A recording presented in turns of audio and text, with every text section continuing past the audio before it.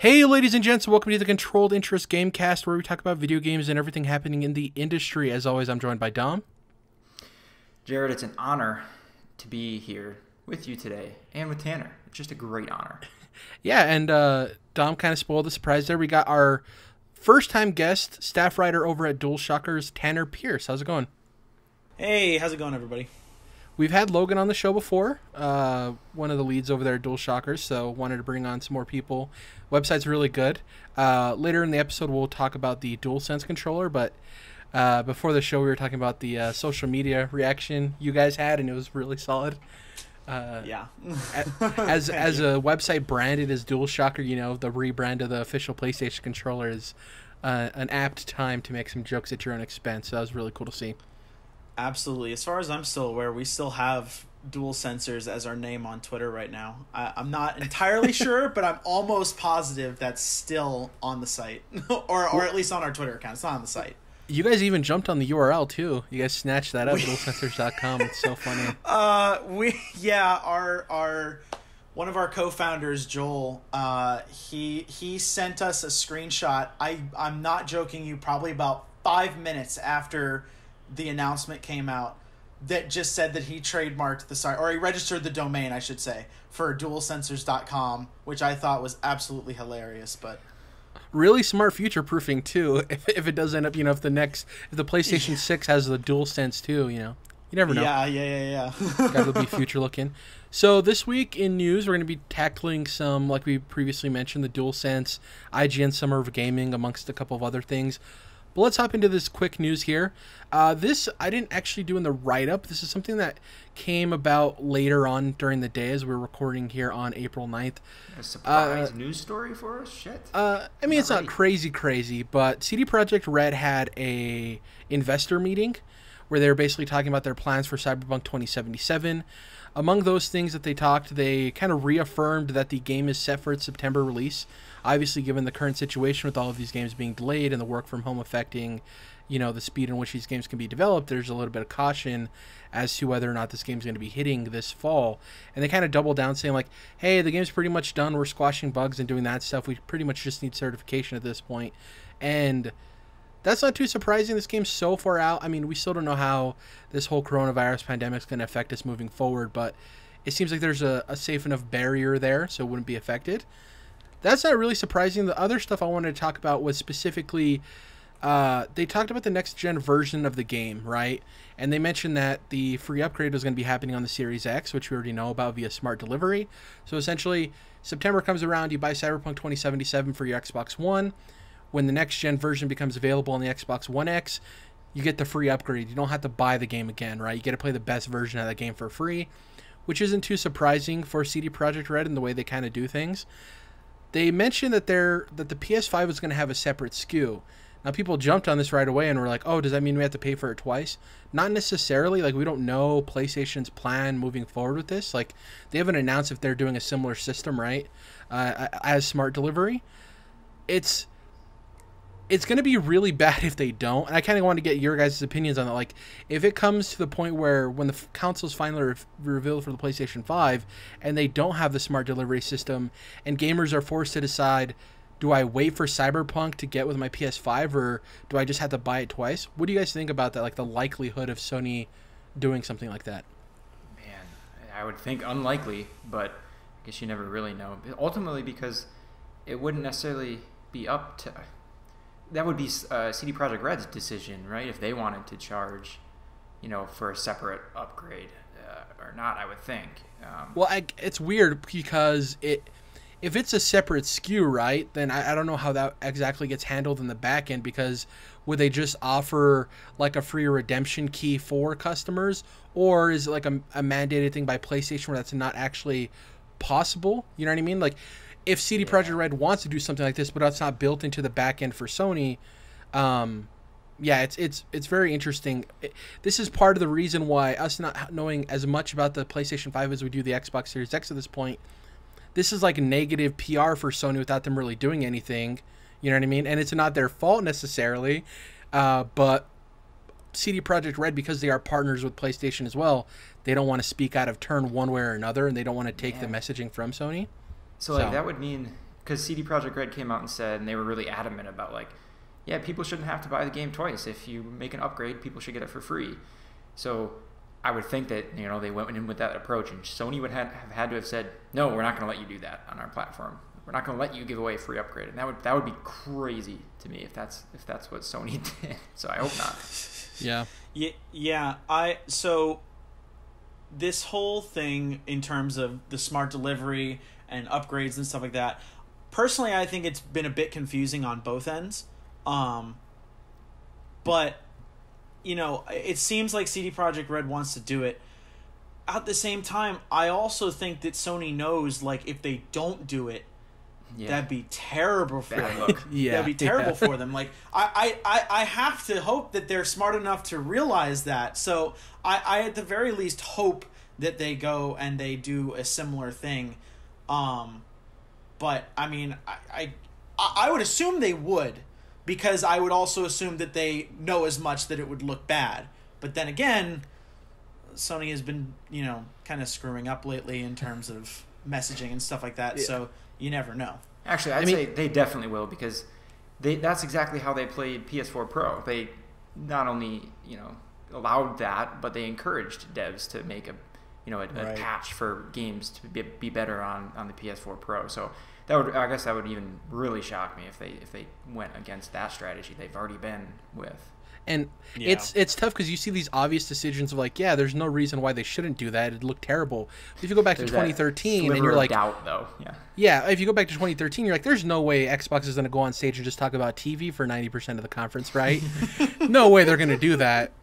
They did that, so it's like, and Jim Ryan gives me worry with Sony, just in general, because he's not the Sean Layden's of the world, and he's definitely not a Phil Spencer. Like, he is a guy that's made some comments that don't really line up or make sense, especially when going back all the way to like crossplay for Minecraft, if you guys remember that, saying that they needed to protect their audience from the evil that's out there, which is very ridiculous. Odd. Some updated news from CD Projekt Red. There was another bit that they said that they're committing to as much DLC as they provided in The Witcher 3 for Cyberpunk, which I think ended up being 16 individual free updates, obviously some larger than others, but just committing to that much DLC is great. You know, these guys are just such good at they're good at building a community that trusts them and knows that they're going to get their dollar value, right? Which is a question that came up last week with the release of RE3 and people wondering, is this 6 to 8 hour experience worth $60? You know, Cyberpunk's going to be worth $60 out the gate on top of post-release, right? So kind of just doubling down on that. Before we move on really quickly, I do have to say, as much as they're saying it now, I don't believe Cyberpunk is coming in September. I agree. I don't see it right now at all. And now again, if things change, for example, and I'm using this as a tangential note, but so Universal Studios, where I also work, is reopening on May 31st. If that's the case, then and that's like the hard date for the rest of the world, like things get back to normal around best that case time, scenario. Yeah. Like, you know, things get back to normal around June. You know, I think that's the cutoff point for me, because if it takes any longer than that, I don't know how they're going to be able to make this game go gold, you know, through June, July, and then August. Because, you know, you have to assume that their game would go gold by mid-August if it's coming out mid-September. So I don't see it happening as it's going on right now. It just seems like the world, like the past week, like me and Jared actually talked about this a while ago, where we both agree that we think it still is likely that they hit September, but every week, like I'm looking around at the world and it seems like things only seem to get worse, and I don't know, it's kind of, maybe it's just I'm a bit spooked right now. Yeah. So I'm starting to doubt it, but it seems like we're going to be peaking soon, which is good. Because that means, you know, the sooner we peak, the sooner the world goes back to normal. So that's the thing. If the world is not back to normal, or at least the United States isn't back to normal by, you know, end of May, early June, I just can't see it happening. Yeah, I'm still, I guess I'm against you guys on that. I still believe it can hit September pretty strongly, but I do think that if it is, to your point, if it doesn't end up, this whole thing doesn't end as quickly as everyone's assuming it will, I do think there's a world in which they work with Warner Brothers, who I believe is a publishing partner in the West, to kind of do the Final Fantasy thing where they start shipping out, like getting everything shipped out earlier, right? But it's going to be the opposite of why Square Enix did it. So Square Enix was shipping it early because things were going to get halted, right? And I think Warner Brothers might start the process early as things are picking up before they go full gear, so they can just start distributing at a smaller pace and work up to the full pace. But and the thing too is they're so confident about being done with the game, and I do think, as great as Witcher 3 was, it did release with a lot of bugs that had to get squashed. And with them saying the game's already done, it's tough. It's just like, I don't know how much they're going to commit to digital versus retail and where retail's at that point. We'll see, though. Right. It's a tough call to make because we've never been. It's unprecedented, right? We don't know what's going to happen. And the situation's changing every day, too, so. Exactly. It can escalate or de-escalate quicker or slower than we thought. We don't know. Next up, so trusted Twitter follow and industry insider Shinobi602. If you're not following him, please do. He tweets some incredible video game screenshots. It's just like a swell follow on Twitter. He's also a fellow Orlando citizen like me. Orlandian, yeah. Yes. So he was on Reset Era, and he was asked. He's a known insider, so people understand that he has information that isn't really privy to the public. Somebody asked for a tease because he said at some point he was really excited for next gen, specifically Xbox, and he revealed on there that in terms of what's coming from Xbox, he vaguely described it as gorgeous fantasy worlds, reboots, and big sci-fi. He prefaced this by saying it's not his place to like reveal everything, which is a really respectable position because, as we'll get into the next story, when people know things about video games, they tend to leak them for their own like personal pride or popularity, right? So he was basically just saying like, hey, I don't want to take their messaging from them. I'm just some dude, but here's what you can expect. Obviously, people started reading into that, especially the word reboot, right? It's like, oh, what does that mean? Is that Fable? Is that Banjo? What is that? And then he also stated that we shouldn't have to wait much longer to see what's coming. My assumption, and the way I read this, was E3, right? Now, people started getting very hyperbolic because IGN, on their most recent episode of Unlocked, their Xbox podcast, Miranda Sanchez, who's an editor there, frequent contributor to their wiki team, she said that on Tuesday of the following week, which is going to be, what is that, the 13th or something, that there's going to be something that Xbox fans should check out on their site, right, in regards to the thing she's posting. Now, people started being very hyperbolic and putting these two things together of like, oh my god, there's going to be a game reveal by IGN on Tuesday. I think that's dumb. That doesn't make sense. My assumption is that announcement on Tuesday has to do with something we're going to talk about later, which is the IGN Summer of Gaming. Maybe there's a partnership there, right? I'm assuming you guys are in agreement with me. There's no way that Xbox is going to unveil one of their next-gen games on IGN on an IGN article, right? No, I don't. That doesn't make any sense. Yeah, that doesn't make any sense at all. That'd be silly. And in terms of his quote here, so he said, gorgeous fantasy worlds. To me, that's like all the RPGs that are in development from, Obsidian and what's the other studio they purchased? In Exile. In Exile, sorry. Thank you. Yeah, In Exile. The reboot thing, my assumption is the Fable, right? The worst kept secret in gaming at this point, being worked on by Playground Games. And then big sci-fi is Halo, obviously.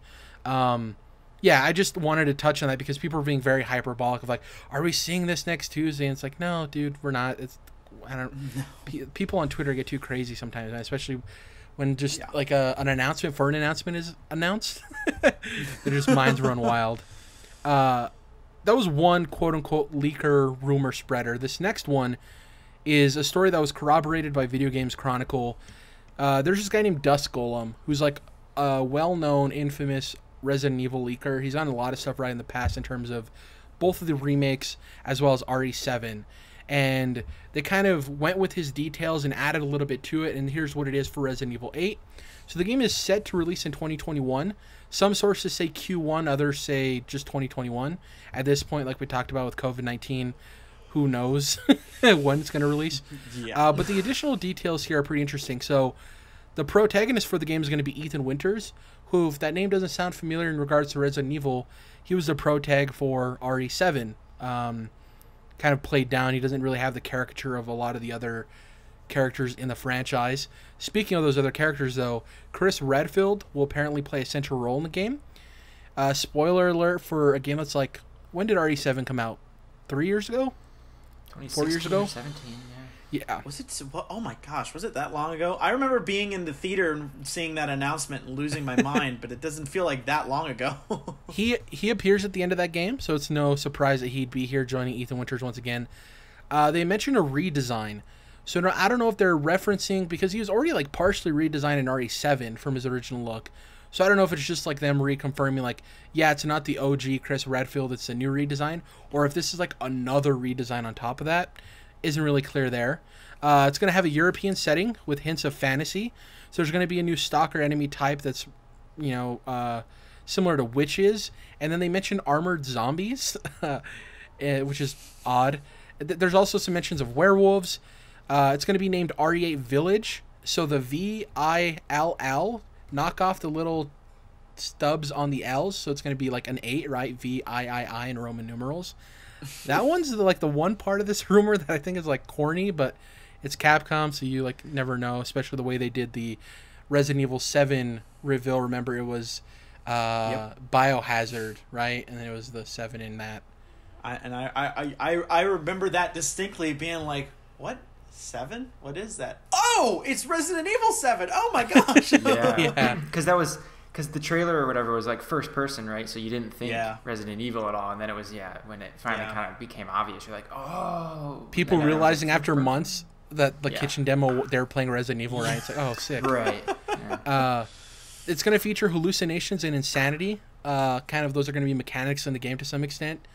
Similar to like an Outlast or Amnesia, if you guys ever played that horror game. Originally, it was supposed to be Revelations 3, but positive internal testing led the pivot to making it the next mainline entry, which is quite interesting. I guess from all of this, I think we're mixed levels of Resident Evil fandom. I like Resident Evil, but I'm not like a super fan. I think this looks cool, or sounds cool rather. The European setting is weird with like the armored zombies and stuff. I don't know how that's going to play with hardcore Resident Evil fans, like how they're going to explain that away. But it sounds interesting, and I'm down to see a reveal of it. I don't know what you guys think of all these rumors. Yeah, I'm in. That sounds dope.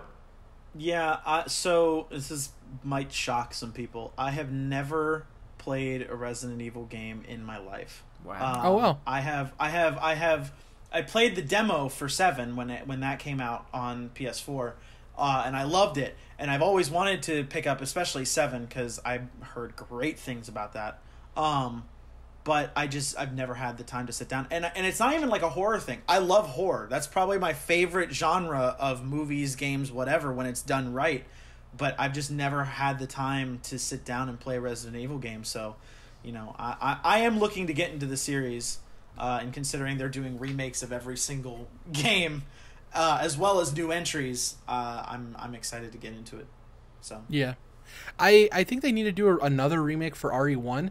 So like I said, I'm not a huge fan. I went to try and play the most recent RE1 remake, and the tank controls, I just still can't do it. The fixed camera angle stuff, it just doesn't hold up to me. And I know it's going to sound blasphemous to like hardcore Resident Evil fans, right? Because they love that stuff.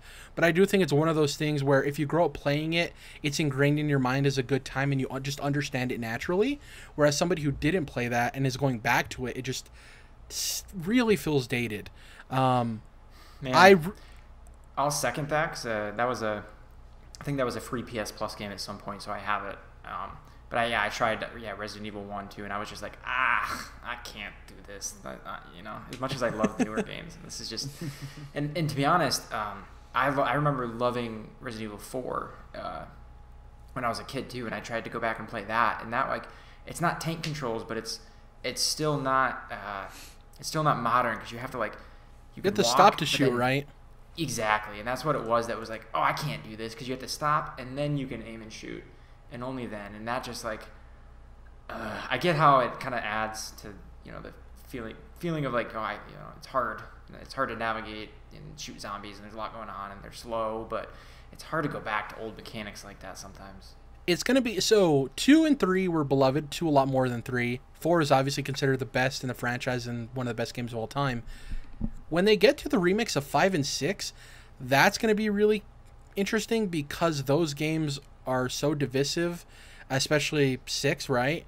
So I wonder how drastically those are changed, because with 2, 3, 4, they don't want to tweak too much because they don't want to piss off the audience, and those games are already pretty good in their own right. But with 5 and 6, it's like no one really loves them that much, so it seems like they'll have more creative freedom there. It's just intriguing to see what they end up doing with that when they eventually get there.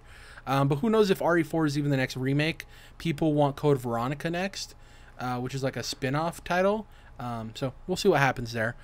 Next up, the ESA, the beloved ESA, I'm saying that sarcastically for people who can't read the pitch of my voice, has confirmed that they will not be hosting an E3 digital replacement, but will return in 2021 with their reimagined E3 event. This is not surprising. We assume that they might end up getting the publishers together and kind of just brand some like week-long digital thing as E3 online or whatever, right? But it seems like, and the ESA won't say this, publishers probably just were like, no, we'll just do our own thing. On top of the next story we'll get into, which is IGN Summer of Gaming, a lot of these publishers already partnered with IGN because it seems like they're a little bit more proactive on it. I mean, even Gamescom was more proactive than E3 or the ESA was in terms of having a replacement to their event or having clear messaging, right? Because Gamescom's still going to happen. They said they want to still do physical and digital, but they're unclear what's going to happen. It just seems like the ESA was twiddling their thumbs as they're known to do. People think that them not doing something this year means it's definitively gone next year. I don't think so. I'm hopeful that E3 returns to something that people want to attend and publishers want to be a part of, but who knows? I don't know if you guys have anything to say about this specifically, or if you guys want to head into the IGN part of this, because like this part, I don't know, the ESA not doing something isn't surprising, right? It's kind of what we expect from them. Kind of saw it coming. Yeah. E3 is kind of dead to me right now, but that's a whole other conversation. But no, this doesn't really surprise me. Yeah, it's like, yeah, okay, you did what we thought you were going to do, all right. So, next up, the more interesting thing here, IGN Summer of Gaming. So this is via IGN.com. They had their own official announcement for this, and it reads, IGN is proud to announce their new Summer of Gaming event, a global digital event set to begin this June to bring you the latest news and impressions around upcoming games in the next generation of console hardware. IGN will be collaborating with a number of partners for the Summer of Gaming, including 2K, Square Enix, Sega, Bandai Namco, Amazon, Google Stadia, Twitter, Devolver Digital, THQ Nordic, and more. Expect more details in the coming weeks. The event will include live broadcasts and on-demand programming featuring IGN's editorial coverage of the work of game developers from around the world. Now, before we get into that, I want to give this last quote from the general manager at IGN. This was Yale Prow. More and more people are turning towards video games for entertainment and escapism. Last week, we saw new records for traffic across all platforms. We're excited to bring this global digital event to our audience and partners, as this will be an event not to be missed. So, seems like IGN kind of handled the replacement for this. Makes sense. They're the biggest presence at E3 in terms of covering it, right, from a media standpoint. So they were the ones best situated to kind of take it on their shoulders, present the stuff. It's unclear. So the way they word it, live broadcast and on-demand programming, I want to know from you guys what you think this will actually be. My hope is that it's kind of what we expect, where it's IGN pre-show, then, you know, a specific partner presentation, and then an IGN post-show, and then maybe some like Nintendo Treehouse style thing where they have hands-on demos or online demos or whatever. What do you guys expect this to specifically be, like their presentation? Honestly, kind of what you just described, I pictured like Nintendo's E3 model as of late, right? Where there's some pre-show stuff, or just some people talking about this or that, and then more of a focused direct style kind of stream, followed by some like gameplay of random demos or whatever it is. That's kind of what I figured. It'd just be obviously a smattering of publishers involved or different games, things like that. I'm more curious about like what kind of reveals or what kind of stuff like that do they land, I guess. Well, yeah, because it's like, and before we get to you, Tanner, real quick, do these partners have stuff that are specifically holding for Nintendo, Sony, and Xbox for their own things? Or are they going to double dip again, right? Because in years past, we see Kingdom Hearts at literally every press conference without the game audio, which was lovely. You know what I mean? Or is it they hold it for one thing? So like Square Enix, right? Say they want to show something new for Marvel's Avengers. Do they do that for IGN's thing? Or was Xbox like, no, we want you to show the Xbox Series X version of that, right? Or Activision, for instance, they're like, oh, we want to show the new Call of Duty. We have a partnership with Sony, so the first time you see this year's Call of Duty will be at the PlayStation 5 reveal event. We can't really show something at the IGN thing, right? So what do you think, Tanner? Do you think there's going to be some weird, like, bartering in terms of what they're going to be showing? Or do you think at the end of the day, at least Nintendo and Xbox are the big three will be a part of this as well? Personally, I don't see Xbox, Nintendo, or PlayStation being a part of this whole thing. I think this is meant for. I don't know if I want to. I don't know if I want to restrict it or anything. But I think this is for the people who want to have an avenue for announcements that wouldn't already have it or wouldn't have a popular avenue, I guess. So like PlayStation obviously has an avenue, Xbox has an avenue, Nintendo has an avenue. Activision has an avenue through PlayStation. I mean, they've had a partnership with PlayStation, so they're probably going to reveal new Call of Duty stuff through PlayStation. Even though I don't think that game's coming this year, they're probably going to reveal new Call of Duty stuff through PlayStation. You know, and I think all the different third-party publishers who have deals with these bigger people like PlayStation and Xbox, they'll put their announcements through there. But for everybody else, I do think the majority of the industry will be going through this summer event. Yeah. Here's a weird thing, though, I wanted to mention to you guys. So, a name that's not on this list is Bethesda, right? And we know probably the reason why is because Pete Hines came out and said, hey, we're not doing anything to replace E3. Now, to me, Dom and I talked about this last week, Tanner, that it seems like they probably didn't have enough to warrant them doing a show, right? They probably have something to show. I wouldn't doubt it. Some next-gen reveal, whether it's Starfield or something else, maybe the next Wolfenstein. To me, it's like maybe they didn't have enough to do their own event. They also didn't have enough to join this IGN thing, because I guarantee you IGN approached them, right? They approach all these publishers. Yeah. And I would not be surprised if IGN didn't contact everyone. Yeah. Like, I mean, they contacted Devolver Digital, which no shade to them. They're a great publishing house, but they are on the smaller end, you know, in comparison to all these big guys. I wonder if Bethesda had, like, literally, okay, we can hold off. We don't have to worry about stuff. Our team, let's have them focus on creating, like, one vertical slice asset. We'll put that at Xbox. And the only reason I'm saying Xbox is Bethesda has a long-running working relationship with Bethesda, with Xbox, sorry. We saw Fallout 4 there, 76, yada, yada, yada. So I wonder if they have, like, one thing. They're like, let's focus on this one vertical slice, get that to Xbox. They can worry about that. And we're just going to kind of take the year, not off, but, you know, like, slow down and focus and make sure we're not doing things that are out of our hands with the current situation. So I just thought Bethesda was a weird middle thing, because it's like they're not one of the big three that you'd easily expect not to be a part of it. They also announced they're not doing something. So it's like, where do they fall? They're not going to go a year without showing something. They said they're going to reveal stuff. Yeah, they're in a very odd predicament. Maybe they'll do, I don't want to compare it to PlayStation, but maybe they'll just do, like, you know, last year PlayStation did a lot of state of plays. Maybe they'll do something similar where they do little sprinkles of stuff all throughout the year, where they show off stuff. You know, that way they don't have to condense something into, like, a 10-minute showcase, and they also don't have to fill it into, like, an hour-long showcase for somebody else. So maybe they'll just sprinkle things throughout the year. Well, even to get to their individual audiences, right, they can upload a video that's a 10-minute deep dive into the next Elder Scrolls Online expansion, and that audience will watch that, and the people who aren't interested don't have to watch that, right? Right. But they're going to have something big to show, because they always have at least one big thing on, you know, about set ready to release. And I think that big thing won't be in one of these individual announcements. It will be at, you know, one of these big three tentpole things. We'll see. I don't know. But this is in a weird place right now. And so going back to the thing when I was talking about Miranda Sanchez talking about she has something very interesting for Xbox listeners on Tuesday. You're of the mind, Tanner, that you don't think they're joining this. I'm of that mind too. I think Xbox, because they're handling their own console thing, and they probably are going to work with IGN to some extent of like, hey, this is when we're going, so you have a heads up, but we're not going to be in partnership with you, right? Right. what do you guys think that Tuesday thing is? Do you think it's like a weird new feature that IGN got a first look at? Because remember, Phil Spencer was on Unlocked. He was on their next-gen console watch thing. He was supposed to fly down when GDC was happening. And even when GDC was canceled before the lockdown happened, he was still planning to go down there anyways. So it seems to me like they're going to have an exclusive reveal of something. Like we said, definitely not a game. Do you think it's like a feature or a mechanic or like something that we're not thinking of? My on-the-spot theory is that maybe they're going to get some kind of technical deep dive like Wired had with PlayStation earlier in the year for PS5. Maybe they'll have something similar to that.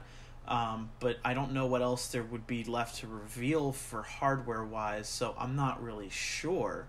And we're also assuming... Sorry to interrupt you. We're also assuming it's Xbox Series X related, which it could be maybe a new... One thing I just thought of is, remember the Battletoads remaster that was announced? That still doesn't have a date. And to Xbox fans, that could be something that, like, because she specifically said Xbox fans would be excited on an Unlocked podcast, right? This wasn't like a mainline thing. This was for like Xbox fans. So, like, I could even see it being a release date for that game. As like non-exciting as that is, I think people are kind of blowing this out of the water because I think it could run the gamut of like something Series X related or just an announcement for a game, or what if she just writes a thing about how Gears Tactics, they got the release date for console, right? I don't know. It could be something really not that crazy. Yeah. Yeah. What do you think, Dom? I feel like, well, really quickly before Dom goes, I feel like if it was anything big, they would be hyping it up more. Or it would be Xbox officially doing it on their own site. It wouldn't be IGN. Yeah. That's it. I think it's probably Knights of the Old Republic remastered as an Xbox exclusive. Just going subtly on the IGN website, just going up at 2 in the afternoon. Nice little article. Yep. They're gonna pull a DualSense. They're just gonna drop it. I think it'll be Elder Scrolls 6 reveal trailer, and within that trailer there will be a hidden TV that simultaneously is releasing or announcing KOTOR remastered. So it's like Inception of... No, I think obviously that couldn't be more ridiculous. I think it's probably something smaller, being that, you know, the avenue that we're talking about here of like a smaller IGN thing. So I could see something like Battletoads or like one of those other like Xbox property. I don't know, Fusion Frenzy. You know, I don't know, something like. I know people that would lose their minds for Fusion Frenzy. Yeah. Oh yeah. I wasn't. Same thing with Battletoads. I wasn't necessarily a dig, even it kind of sounded like it, but like something where a group of people would be really pumped about it, and it's a great thing, but not necessarily, you know, Knights of the Old Republic remastered like, big. So. I mean, it's not as big as Mario Party, but that was a generation of kids Mario Party. Like, obviously not to the same extent. It's not Mario Party level, but yeah, it's really interesting the love that franchise has. Let's hop over to this DualSense news. So if you're wondering, DualSense, what the hell is that? Well, folks, that's the DualShock 5, or at least what it's planning to be. It's the controller for the PlayStation 5. So PlayStation announced their controller for the PS5, titled the DualSense. On top of a rebrand, the controller also sports a suite of new additions, which we'll talk about shortly. The one thing I wanted to mention real quick is this announcement came an hour before the Inside Xbox stream happened, and the weird thing was, I don't know if you guys are paying attention to Twitter, but the moment this was announced, for the rest of the day, the number one trending thing on Twitter was Xbox controller, which was pretty hilarious. So I wouldn't say like quote unquote backfired, right? But it is odd that like the PlayStation controller is announced and then Xbox controller is trending because of what we'll get into in terms of the design of the controller itself. Let's go over some of these new additions, and then we'll give our own personal takes on what we liked and disliked about the controller and all of that. So, it's going to come with haptic feedback and adaptive triggers. This is something that they've talked about in the past in the Wired articles. It's a great new addition. It's something that the Xbox controllers had for a while. And it's kind of weird that the DualShock, or at least now the DualSense, hasn't had that yet. But it makes the gameplay experience that much better. And it's one of those features that, like, yeah, duh, that should be a part of it. But in hindsight, it's weird that it wasn't. I don't know. It's also one of those things, sadly, that it only is as good as the developers make it, right? So if developers use the tools and implement it in their game, it's going to be incredible. But that's if they want to, right? For Xbox, they've had this feature in their controller, both of these features, forever. And the real true shining example of it is Forza, right? That it takes full advantage of that. There's other titles, but it's in a sweeping thing that's kind of like default on all games. So as awesome as this is one of those things that, like, hopefully PlayStation's first parties take advantage of this. I hope Spider-Man, your whatever's next from Naughty Dog. But yeah, it's awesome, but who knows how it's going to be used. Yeah, but that's a good point though. So Xbox already has that in the triggers. Yeah. Haptic feedback. Yeah, so that's good though. So now that both consoles will have it, that's a good greater point. chance that Yeah. developers will use it, right? Because like a lot of features are like the DualShock 4 touchpad, right? That barely got utilized because, well, they have to make the same game work on Xbox too, which doesn't have the touchpad. So like, why are they going to spend a bunch of time using that when it doesn't really?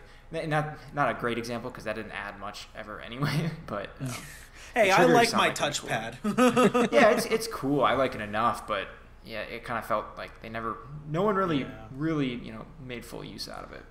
But maybe for these triggers and this haptic feedback, whatever they're calling it, on both consoles, that'll encourage developers to start using it in more creative ways. Because then the other part too is people on PC are going to start probably buying these new controllers and using them for PC gaming too. So it'd be even bigger audience all the way around. So hopefully that leads to more creativity with this stuff. Yeah. I have very strong opinions about the DualSense, but this is one of the things about the DualSense that genuinely gets me really excited because I love the idea of haptic feedback, and I love the idea of all this. So, that's the one thing about the DualSense where I give a strong 2 thumbs up. Next up, so this one's kind of tough to explain to listeners. You have to pull up an image of the controller itself to understand what I'm saying, but the silhouette of the controller itself has changed. It's rounded handles, so it's more like part of like a rounded out, as opposed to with the DualShock 4, it's a lot more of vertical lines down the sides of the controller. They're kind of like tubes, whereas this takes the Xbox controller shape a little bit more, where it's more of a V, right, as opposed to like a straight tube.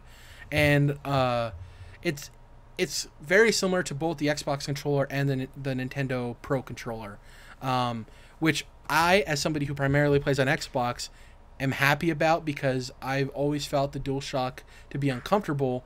But obviously it's a preference because you're going to be more comfortable with the controller you use the most, right? That's just how it works. I know, Tanner, you on the other hand, you have some thoughts on this. Look. I play on PlayStation exclusively, pretty much, except for my Nintendo Switch. I've always played on PlayStation. When they switched from the DualShock 3 style, considering they use that same style for DualShock 2 and 1, when they switched from that to the 4, I was excited because as much as I was used to it, I could admit that the 3's design was not very ergonomic, not very fun to use, and the 4's design is 1,000 times better than that. I personally think the 4 is the most comfortable controller on the market. I know a lot of people disagree with that, but that's just how I feel. So seeing this got me upset because it seemed like they were taking cues from the Xbox controller, which, again, if I wanted an Xbox controller, I'd buy an Xbox. I don't really like Xbox as much. Now, the thing that really would have set me off is if they added offset sticks, because I hate offset sticks. So I'm just grateful that they kept the inline symmetrical sticks, whatever you want to call it. But this design is... I have more problems than just the shape. I can live with the shape. The shape in and of itself is not the worst part about this controller, in my opinion. But still, I would rather it would be an evolution of the DualShock 4 design rather than taking cues from the Xbox design. But that's just me. I know a lot of people, like a lot of the people who work at DualShockers, Logan Moore, for example, he loves the Xbox design for the controller, and I know a lot of other people who love the Xbox design for the controller, so they looked at this and they thought it was amazing. So I completely recognize that I'm in the minority on this, but as a PlayStation fanboy, as some people will say, I just can't get behind this design. Next up, you guys talked about it a little bit. So it has a refined touchpad. To me, it's a little less like glaring in the overall design, right? Because the touchpad on the DualShock 4 had like a texture to it, like a surface to it, whereas this is more of like a matte, flat plate of armor that it looks like. Yeah. On top of that, the light bar moves from the back to the front on the sides of the controller. So if you look at a picture of the DualSense, the two like bright blue lights on the left and the right, those will change. Those aren't that color. Obviously, they work with your games to provide visual feedback. I like that placement. My worry is, just like with the Xbox controller with the bright light on the front, I wonder how bright those are going to be if you're playing in pitch black. Like, how much will that affect you? That's like a minor gripe. I doubt it'll even be noticeable at that point. No, that's a good point, though, because that was a bigger problem on the original DualShock 4, and then I think around when PS4 Pro came out, they put out a revised DualShock 4. But wait, actually, maybe it was just a software update where it started to allow you to change the brightness on the light bar. Either way, you can dim that thing, and so now it's better. So I would assume that for the DualSense, they are aware of that, and it wouldn't be too bright, considering they made that adjustment on DualShock 4. I hope, you know. Yeah. Just like the Series X controller, it's going to support USB-C, finally. I'm glad that these controllers are still are going to finally be using USB-C. And the fact that both of them did it, thank God. Jesus Christ. That's the other feature that I give a strong 2 thumbs up for, because, you know, who doesn't like USB-C? Like, right. USB 2.0, that's who. They reconfirmed that the controllers will have built-in rechargeable batteries. They talked about in the actual blog post how they're working on making them last longer, which is a huge... Thank God. It's just, from what I've heard, it's the biggest negative for the DualShock 4 is that the battery life is not great, and it kind of diminishes and gets worse over time. And that's kind of like the balance you play between the two controllers, right? Because, like, I know a lot of people don't like the fact that you have to buy batteries, or you don't have to buy batteries. You can buy a rechargeable battery pack, but you have that option for the Xbox of the batteries or the rechargeable pack, and then for PlayStation, it comes with an internal battery.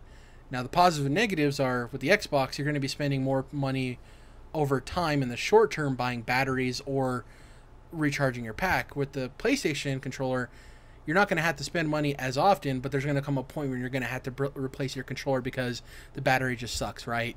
So it's like a give and a take between the two.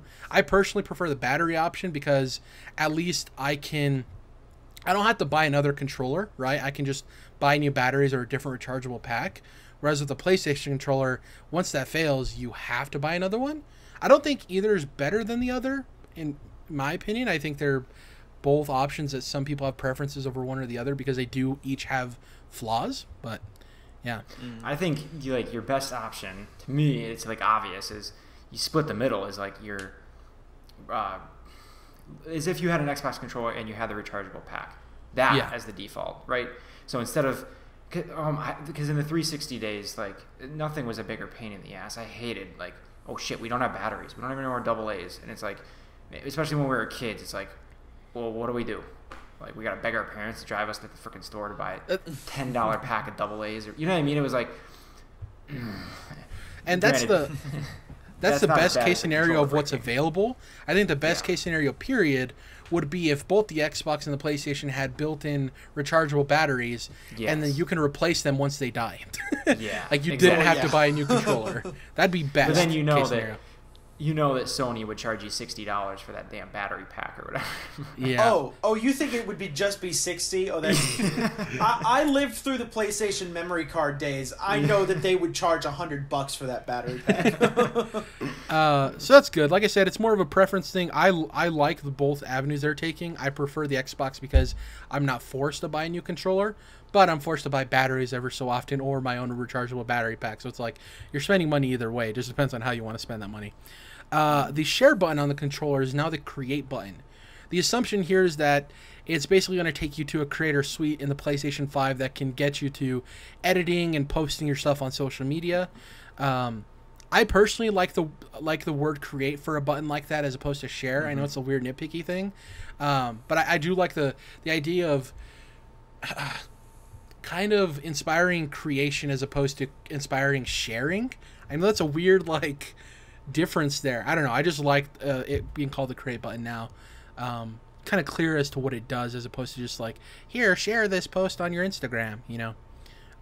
Yeah, that's cool. I think you're right. Like, it is important, just the naming of it. I mean, it's written right on there too, so that is going to affect, you know, what people expect of it, how people use it. Because yeah, it's no longer just like share this screenshot to your Twitter feed.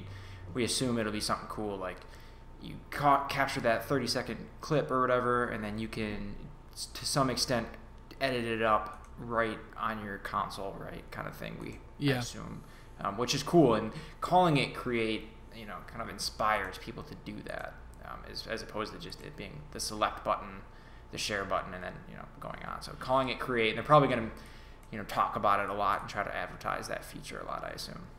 Tanner, do you ever find yourself using the share button, or is it just not the type of gamer you are? I honestly use the share button all the time. Mostly to take screenshots. Yeah.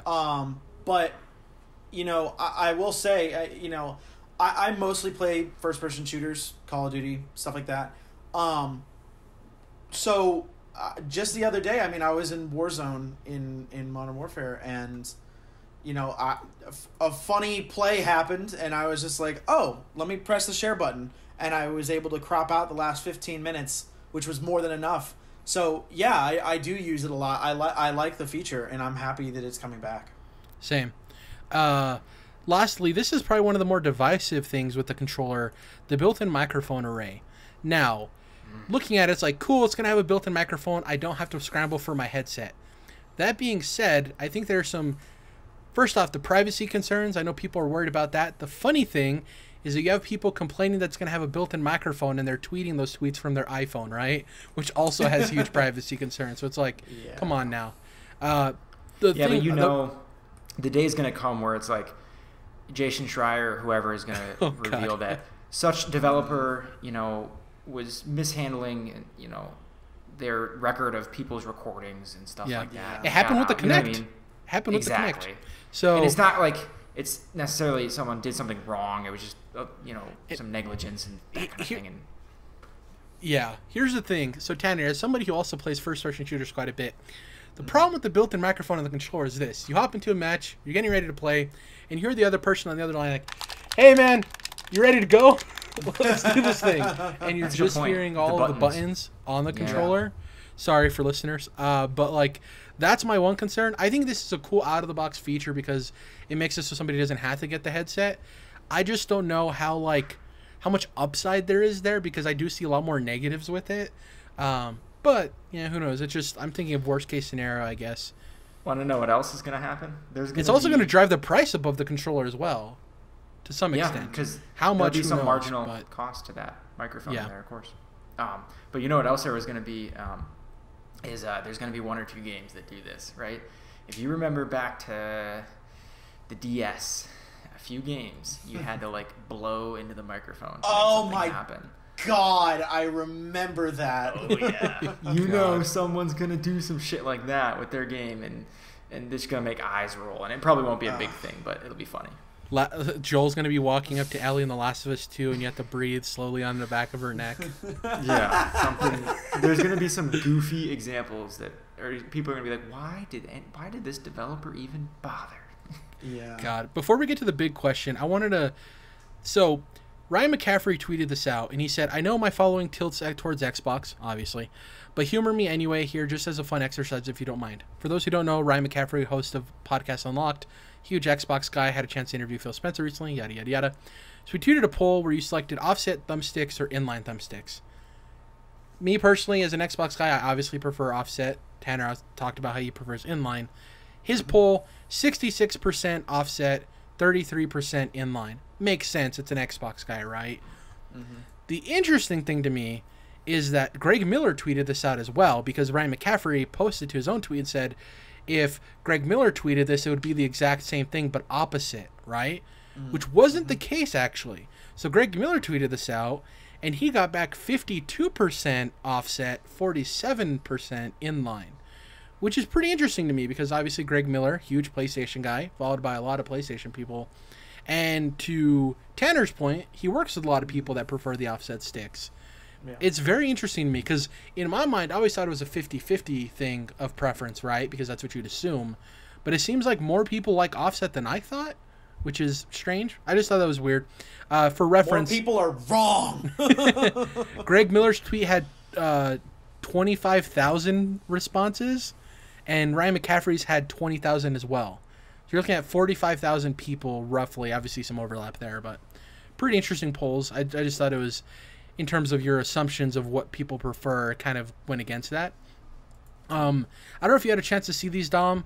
I think, Tanner, you got a chance to look at these. I put some mock-ups of some DualSense controllers in the doc that we share for the podcast.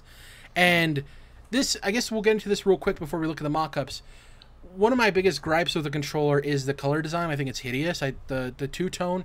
And it's not even really two-tone because if you actually look at the controller, it's like there's white, there's black triggers, there's black thumbsticks, and then the black on the bottom reads more like a really rich dark navy and less like black. Might just be... Yeah, like... I thought it was like more... Blue. I thought it was blue too, but people are saying it's black. I read it as navy blue. Yeah, it's navy to me. Yeah, it's just all over the place, right? And I hate that. I think it's ugly. Form factor shape, I like because I prefer Xbox. Obviously, Tanner said if he wants an Xbox controller, he'll get an Xbox controller. Are all of us in agreement that you already said, Tanner, I guess the two-tone doesn't work. Do you think this was a weird decision? Because I don't think it works. I think, personally, this is just me, I think it makes the controller look like it's wearing a suit of armor. Like, it looks like a shell. Avengers armor.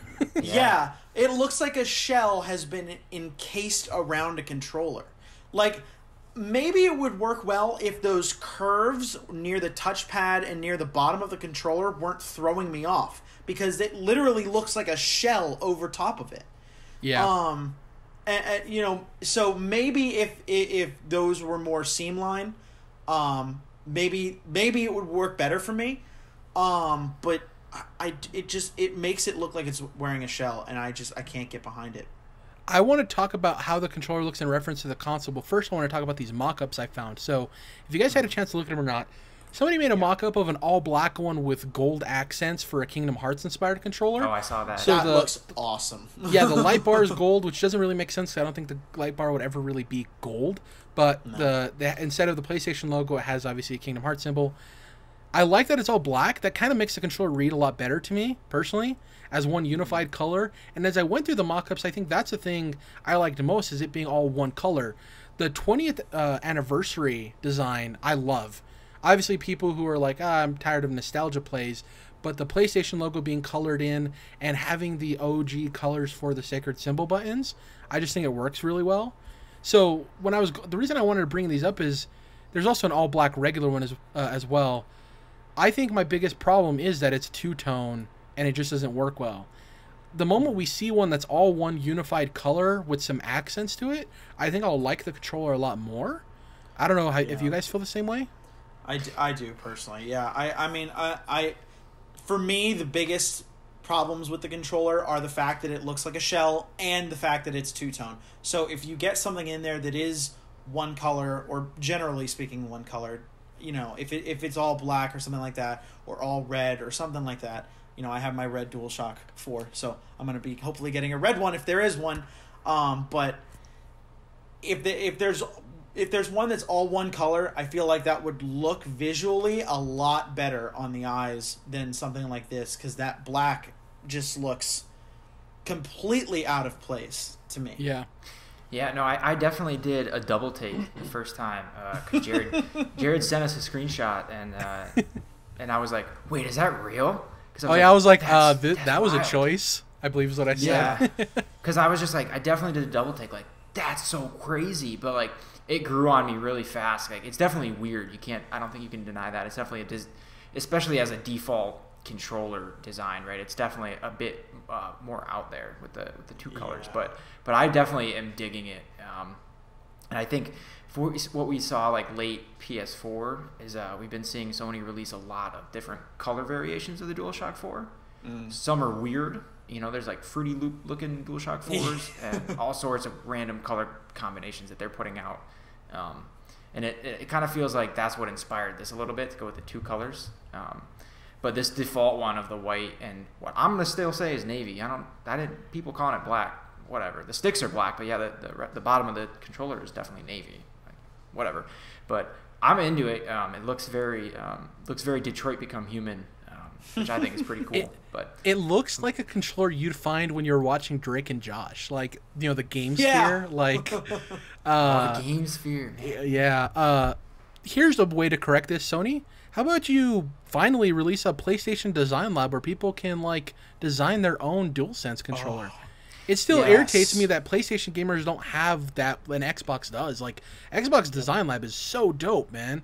And it's one of those, obviously, fanboys talk about, like, it's something we have and you don't. It's like, what a dumb... You're an asshole. Get away. You know, it's like, I want PlayStation gamers who want to have their own personalized DualShock or DualSense now.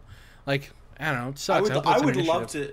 Yeah, like, I'm a PlayStation fan. I play PlayStation games exclusively. I don't own an Xbox. I would love to be able to customize my own controller. Like that is something that Xbox has over PlayStation, where it's not even like a thing. It's like, that's a fact. Like, they just have that over PlayStation. You can't argue about it. You can argue whether or not it's important to you, but they do have that over PlayStation, and having that customization means a lot to some people, and that does mean a lot to me. I mean, when I had my PS3, I dreamt of the days that I could order a custom controller or whatever. And obviously you could do that for hundreds of dollars, but nobody wants to put down that kind of scratch in order for it. Yeah.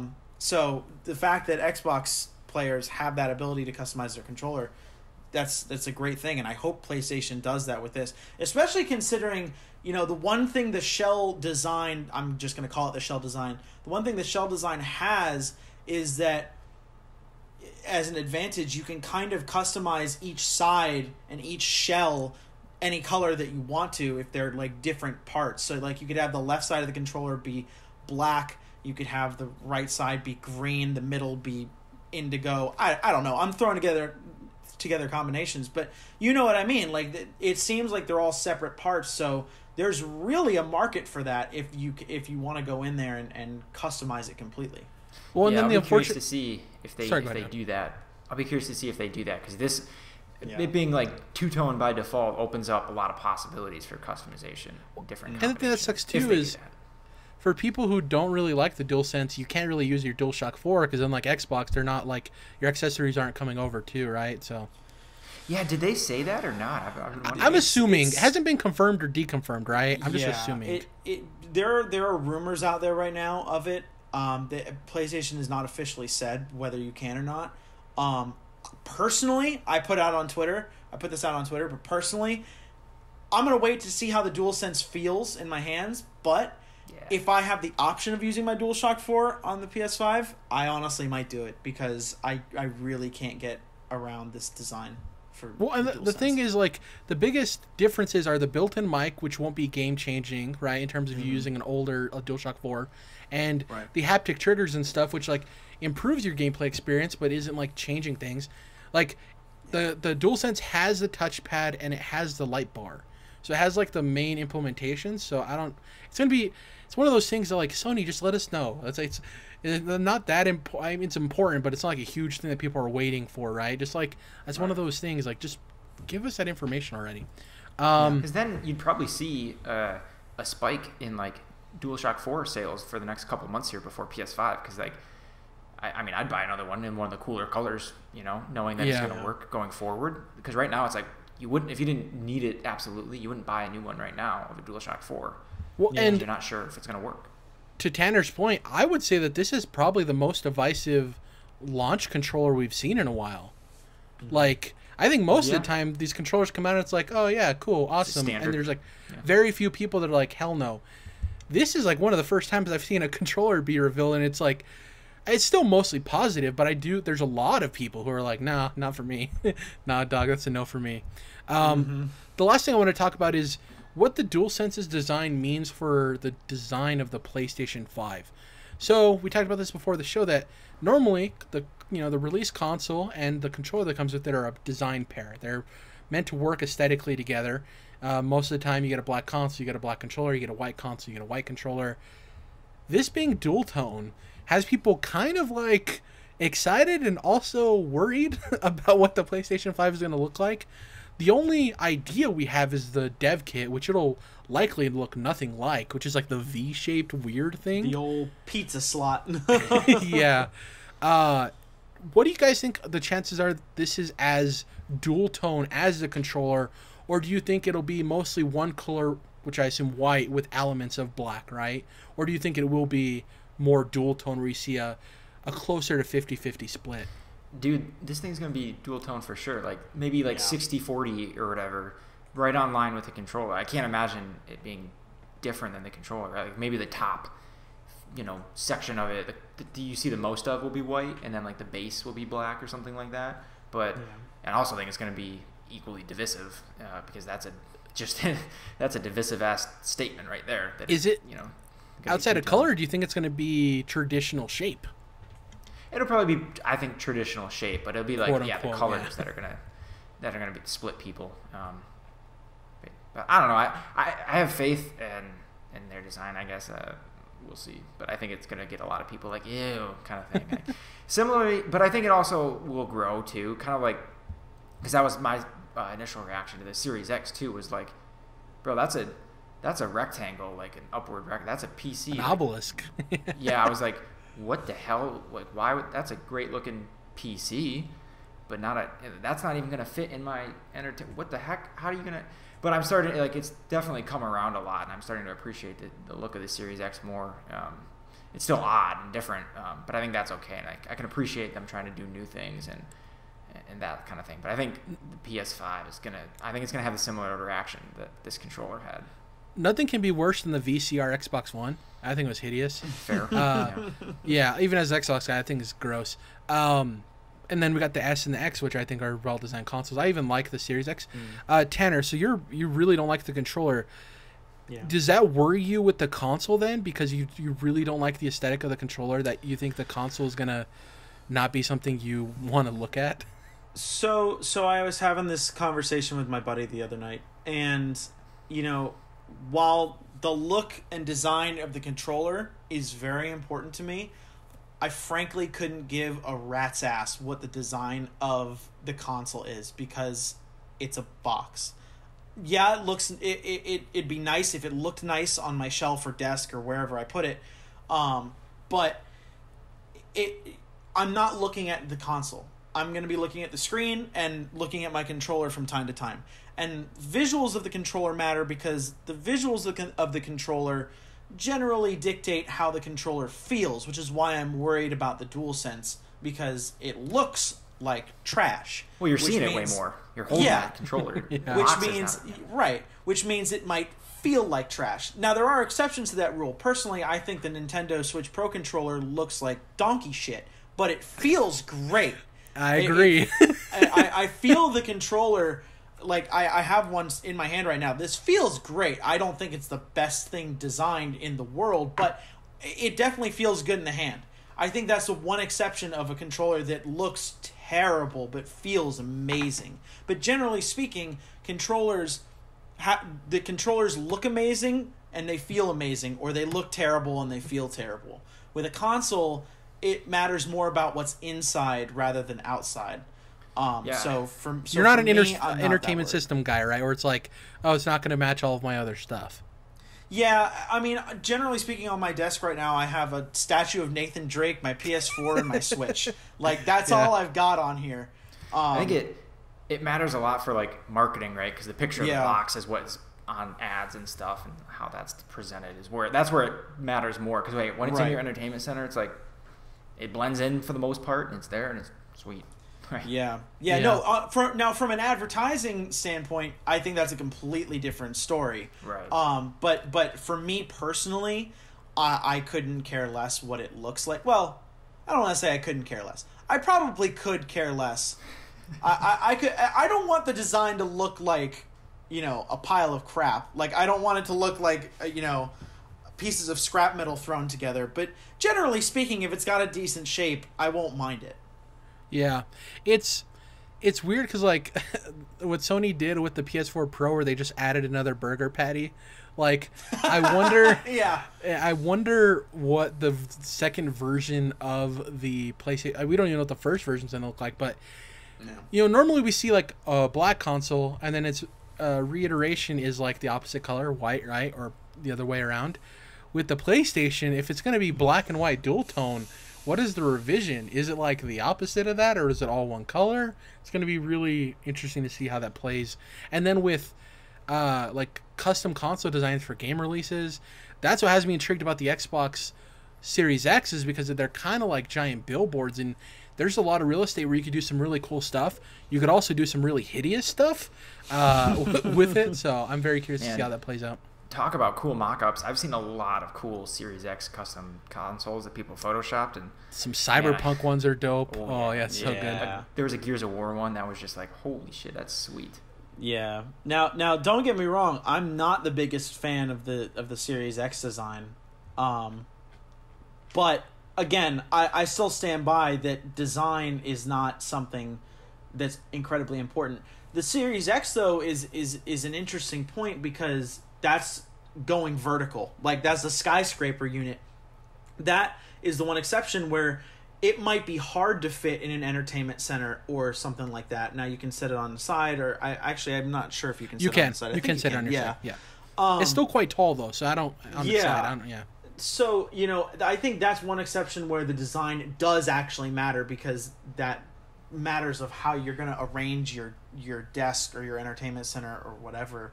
But even still, even in that wonky design scenario, I still don't think it matters that much. Like, if you have the space for it, there you go. That's it. Like, with the PlayStation, all they need to do is sell the reason why it looks like it looks. With Xbox, the reason it looks like that is the form fits the function. That's what they explained. Like, the reason it had to be that way so it could properly cool so it doesn't sound like a jet engine. And to that point, from what I've heard from people on PS4 Pros, I think more PlayStation owners would be happy if they announced that the PS5 was quieter than the PS4 than if it looked similar to it, right? Like, people would be more okay with a design they're not super cool with if the console was quieter, right, at peak. And it is so intermittent and random when that happens, because, like, most of the time, my PS4 Pro is fine. Fans kick on, but it's not loud, right? But then every so often, it's like you be in a pause menu or like, and they kick on full speed, and I'm like, why are the fans cranking up now? It's weird.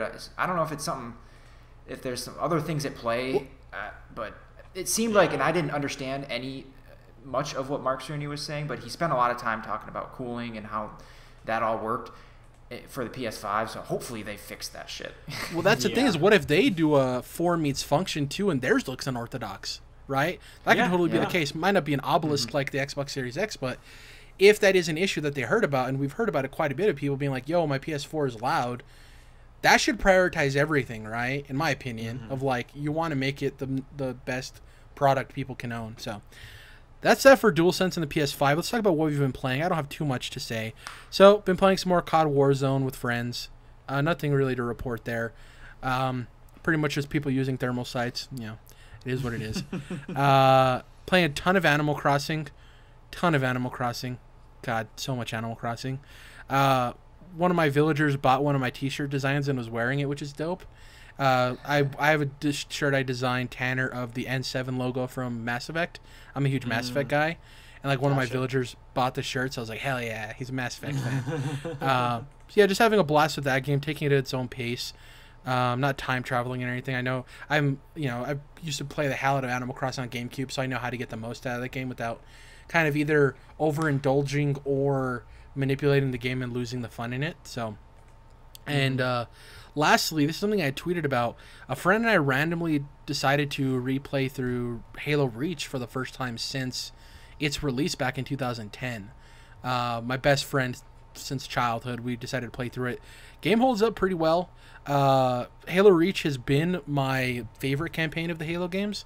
It was right there with 2 and 3 for me. Like, depending on the day you'd catch me on, it's whatever one I'd find my favorite. But replaying through that story, it holds up really well. I know Halo hardcore fans had issues with the abilities that were implemented in that game and how they affected Halo moving forward, but I enjoyed it. If you're familiar with the characters in that game, George is my boy. He's the big, like, massive tank dude who, spoilers, gives his life for the greater unit. I like that game for the same reason I like Rogue One. Rogue One's my favorite Star Wars movie, so you can see kind of draw a correlation there of Halo Reach being my favorite campaign. I love suicide missions. Yeah, you just love inevitable death, huh? Well, you know my favorite video game of all time, Mass Effect 2. Yeah. So I love the suicide mission, inevitable death. But yeah, it held up really well. We're planning on playing through the rest of the games at a decent rate, not all at once. One thing I will say is, and maybe Tanner, you can answer this. I wonder if PlayStation has an equivalent to Halo Master Chief Collection in terms of sheer amount of trophies. So the Halo Master Chief Collection has 700 achievements. What? How? There's 7 games. Each game has 100 7? achievements. Yeah. Each game has what? There's the 5 main lines, right? 5 mainline games. Yeah. ODST. Oh, 5 is included? Shit. Yeah. Okay. No. 5 isn't included. It's the 4 mainline games, ODST, Anniversary, and Halo 2 Remake. Wait. I'm missing one, I think. Oh, so there's like the original 1 and 2, but then also the remakes of 1 and 2? Yeah, separate achievement lists. But separate achievement list. Okay. Oh, damn. Yeah. Yeah. There's not an equivalent on PlayStation of that, right? The closest one I would assume would be the Nathan Drake collection. No, I mean not even. Not even close. I mean, that's like 50 trophies a pop for each of those games. So yeah, or something maybe like that. I think the original PS3 games were about 50, and there's less in the remaster because there's no multiplayer there. So, yeah, that I mean, I have my PlayStation up next to me. I could check. I'm not going to. 'Cause you don't have to worry about it. I don't know how far down I'd have to go for the Nathan Drake collection, but I mean, that would probably be the closest, but I would say that's not even close because I don't think I don't think anything comes close to 700. That's ridiculous. What that really points out, I mean, we're focused on achievements and trophies, but what that points out in a larger sense is there's nothing on PlayStation, there's no collection of games as large as the Master Chief Collection. Probably ever in the history of games, actually, not just versus PS4. Well, that's the crazy thing is, like, Halo's been running for so long. You look at PlayStation, they have tremendous exclusives, but what Ratchet and Clank would be their franchise with the most entries, I would assume? Yeah, it'd probably be about right. It'd probably, probably Ratchet and Clank. Yeah, and you can, I mean, there's positives and negatives to that, right? Where like that means, well, finally we're done with Killzone and we finally get a Horizon Zero Dawn, right? And so on. There can be good things with that, but it's cool for Halo though that they have this collection. Well, for Uncharted right now, it already has 5, right? Well, 5, and then if they were to ever include the PSP game, right, or Vita game, I mean Golden Abyss. Well, Vita has a trophy list, or Golden Abyss has a trophy list. But I mean, all in one collection, right? Because that's not in the Nathan Drake collection. No, well, the Nathan Drake collection is just 1, 2, 3. Mm-hmm. It's not even 4. It's not Lost Legacy. It's just 1, 2, 3. So, yeah. So an Uncharted collection, right, would be the closest because it'd be 5 games and a side game. Well, I mean, Ratchet and Clank would probably be closer because I mean that was a series that started on PS2, had multiple entries on PS3. Well, it only had 1 on PS4. I think Ratchet and Clank would be more, but not by much. I mean, God of War is pretty up there, right? God of War has 6? As the 3 games, the reboot, Ghost of Sparta. The PSP game, and then if you want to count the cell phone game, Kingdom Hearts 2. Sure. Kingdom Hearts has a number of games as well. Oh well, I mean, if you want to count the 72 entries in that franchise that are somehow all important. That was a whole diatribe. Sorry about that. Kind of went off on a tangent. Anyways, as an achievement hunter myself, it's cool to see them. A lot of them are like, beat this game on X difficulty and beat the par score, which is like beat it at a certain like time, you know. And they have all the multiplayer achievements and yada yada yada. But there's a lot of meat on that bone there. Yeah, 700 achievements, 7,000 gamer score, quite a bit. What I will say, Halo Master Chief Collection actually runs now and is functioning, which is great. That's a weird thing about that game is like, if you were there at the launch of that title, it was a complete mess. And it's like, on one hand, you're like, well, this is such an impressive thing they're doing. It hasn't really been done. I get why there's so many problems. But then again, this is supposed to be your premier collection of your premier franchise. Like, what's the deal there? They finally, over the years, have fixed it, thankfully. So glad to see it run smoothly. The fact, I played through some of those in the Chief Collection, but like, I didn't spend too much time in the multiplayer, but the multiplayer is incredible. Because the way that it's all like one interface, right? But it's modes from every single game. And the maps from every single game, and you could just like quickly switch between like Halo 2 and 3 maps and playlists, and like that's bonkers. And so I get, like you were saying, why that was tough for them to get to this point, but now for sure it's like that's crazy impressive how they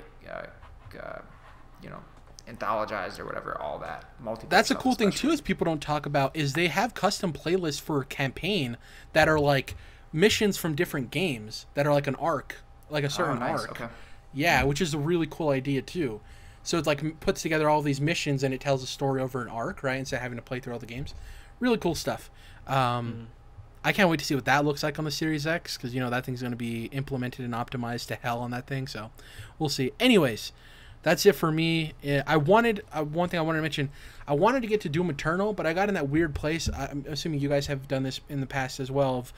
By the time I was getting ready to start it, I was like, I don't know if I'm going to be able to finish this in time for Final Fantasy VII Remake, which I pre-ordered, which is coming out, obviously, on the 10th.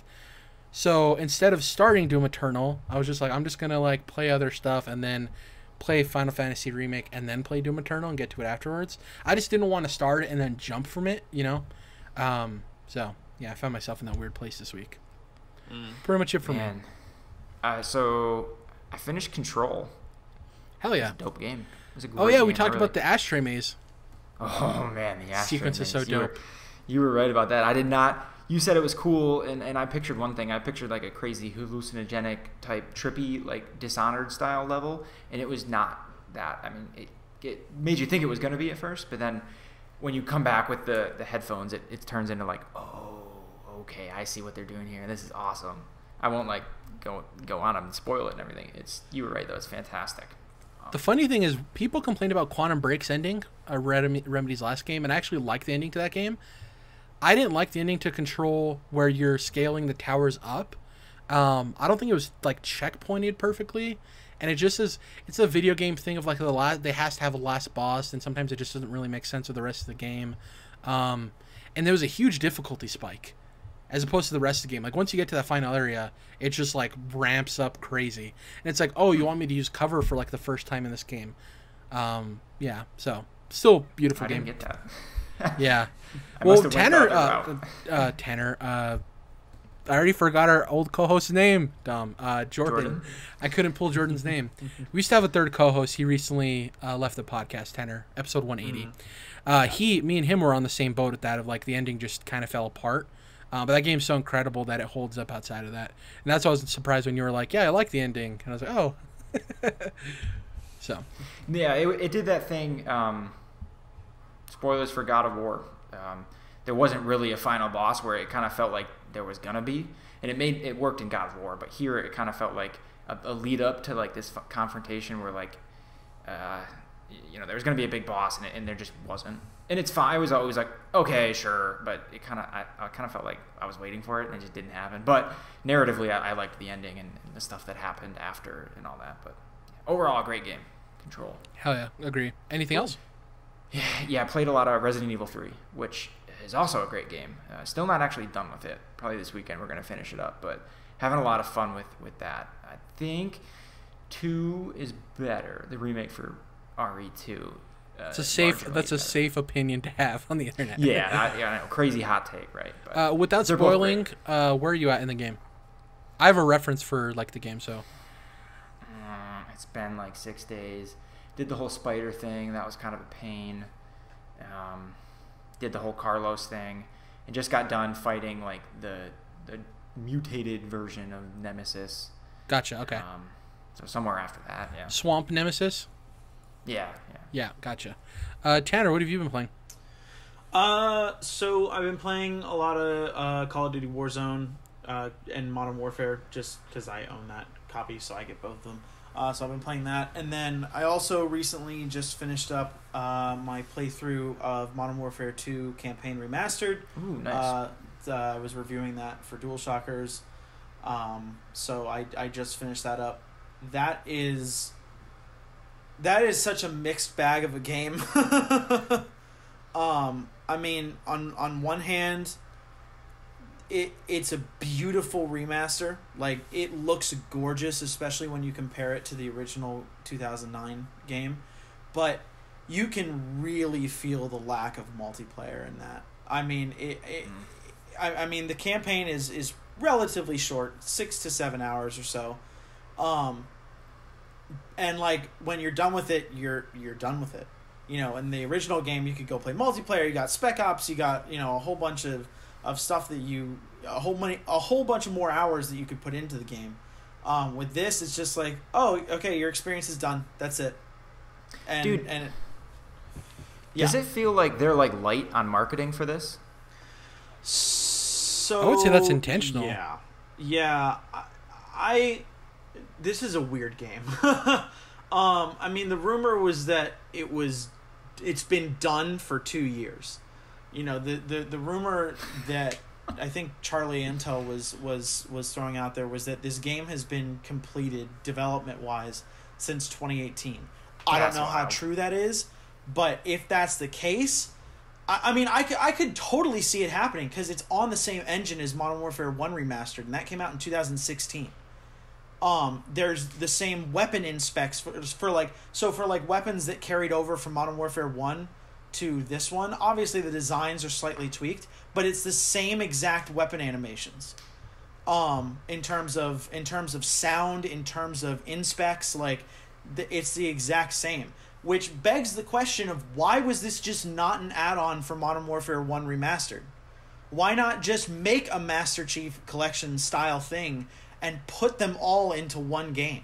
I think it's because they got blowback for the first one, right? Where you had to buy the special edition to get access. Well, yeah, to they had that great idea where you had to buy the $80 version of Infinite War or whatever. Yeah. To your point, I would have talked about me playing this week too, but unfortunately, it has month exclusivity, and like, I understand because they've had a partnership, but in the current situation, as like a publisher, you kind of have to read the room, and they should have understood that like this is gonna blow over way worse than in a normal circumstance, because people are at home, and like there's so many people who love that campaign. Obviously, they love the multiplayer as well, but like it being and this is a game that was way more tied to Xbox at the time, right? The original, than PlayStation.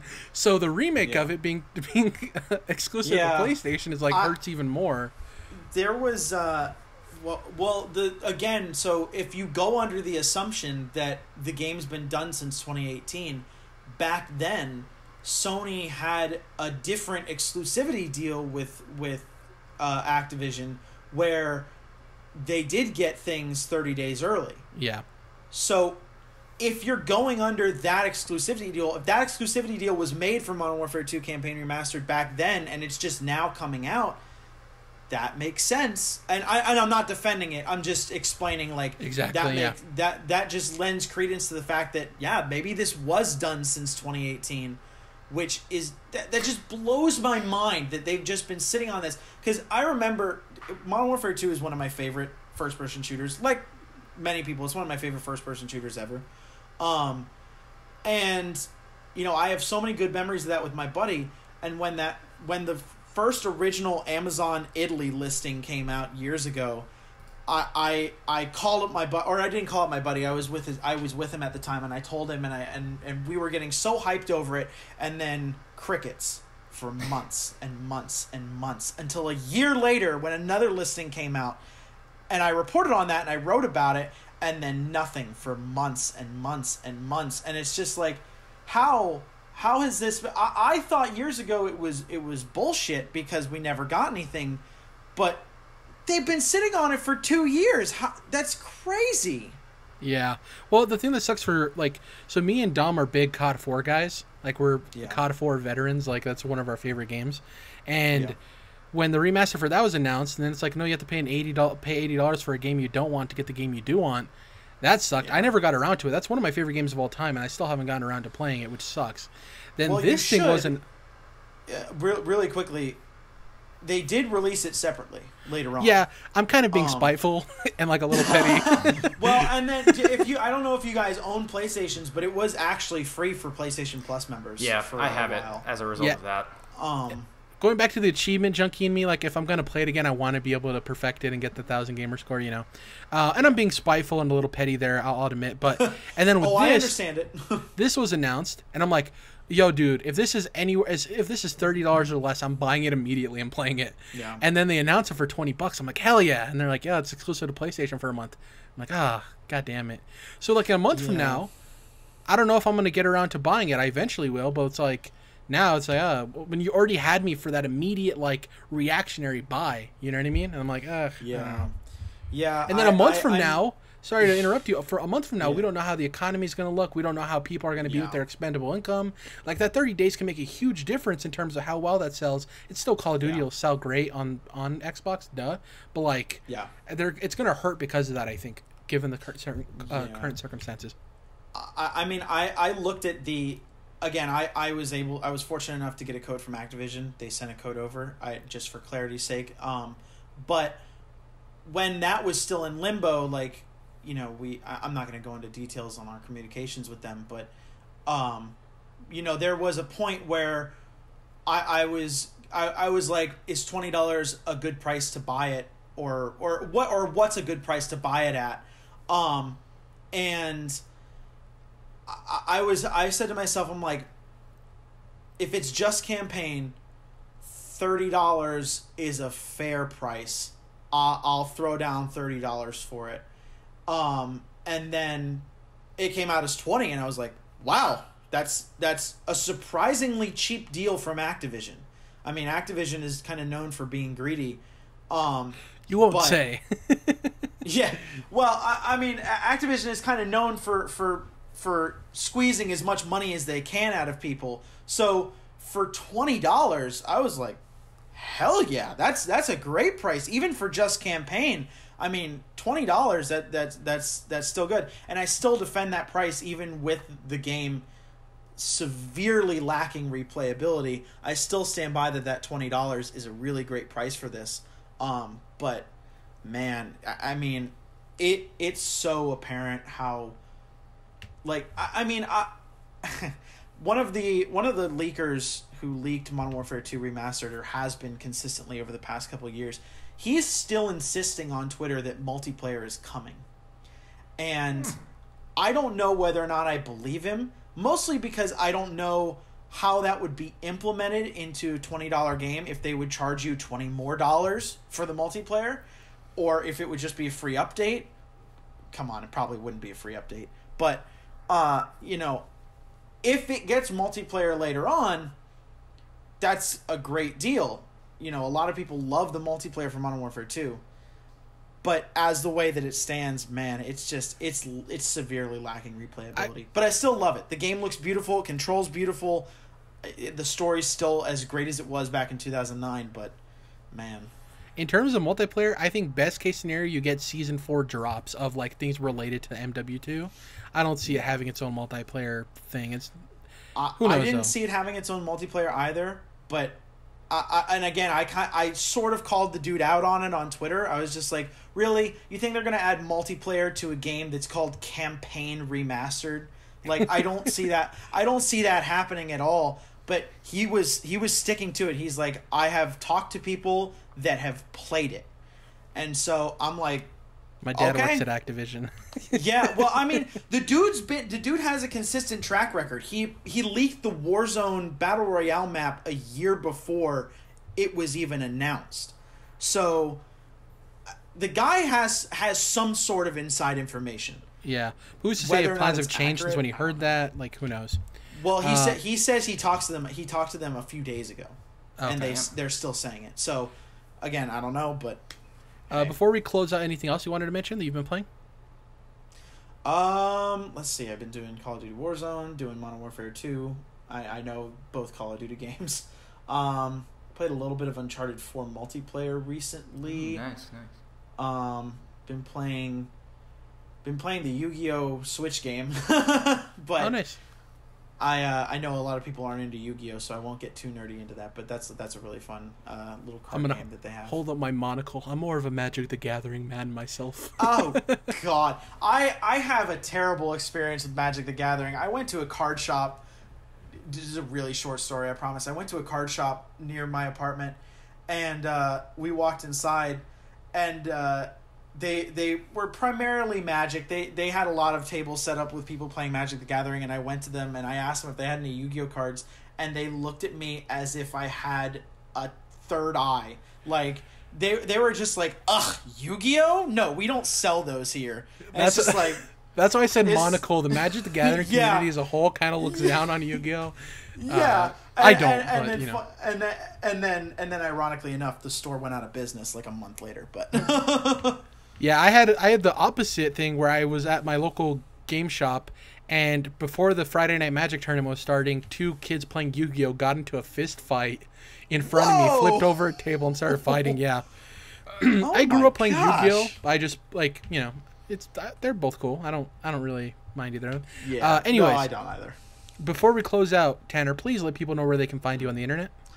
Well, you can find my articles at DualShockers.com, otherwise known as DualSensors.com. That's a joke. It's not actually. Actually, I think if you go to DualSensors.com now, it redirects to our site. Yeah. Does it? Yeah. Yes. Oh shit. Oh yeah, I just did it. It redirects. So yeah, you can go to DualSensors if you want to. DualSensors.com. But no, I work for DualShockers.com, so you can check out my articles, reviews there. You can check out my Modern Warfare 2 campaign remastered review, which is not out yet, but it's in the process of being written, so that will be coming in the next few days. But in terms of social media, you can find me on Twitter at tman2096. Nerdy name, I know, but I've been sticking to that since I was in high school, and I don't plan on changing it anytime soon. And that's really the only social media that I'm on. So yeah, that's where you can find me. Cool. Want to have you on again. You're a great guest. Thanks for coming on. We appreciate it. Sure, no problem. Love talking video games, especially in this time where we're trapped inside our houses with nothing else to do, so it works. Yes, absolutely. Thank you so much for having me. I really appreciate it. Oh, no problem. DualShockers, good staff, so I figured pluck some people from there, get them on. Good call. If you guys can, please follow us on YouTube. Search Controlled Interest will pop right up. Subscribe, hit the bell notification to let you know when we upload new videos. Can't really trust YouTube sub boxes. They're a little fickle. On Twitter, you can follow us collectively at CTRLINT. That's Controlled Interest abbreviated. You can follow Dom individually at DomZorios, and you can follow me at Jared_. Still haven't gotten the underscore taken away yet. That guy's still holding on to that count, even though he hasn't tweeted in 5 years. But I'm trying. In terms of iTunes, you can go over there, leave us a 5-star review, or a 4-star, 3-star, anything other than that. Just go somewhere else. But the reviews help us move up in the algorithm, let us get seen more by more people, which is always great. We want the show to grow, because the more the show grows, the better it gets for all of us included. And we're on Spotify. Happened about a month ago. Thankfully, the process there of acceptance, it took a little longer than I expected, but Spotify seems like the case for everybody getting your podcast on there. So you can find us there as well. The link for that's in the description down below if you're watching on YouTube, or you can just go to our social medias. It'll be there as well. Thank you guys for listening to episode 184. We'll catch you guys next week. See you guys then. Bye.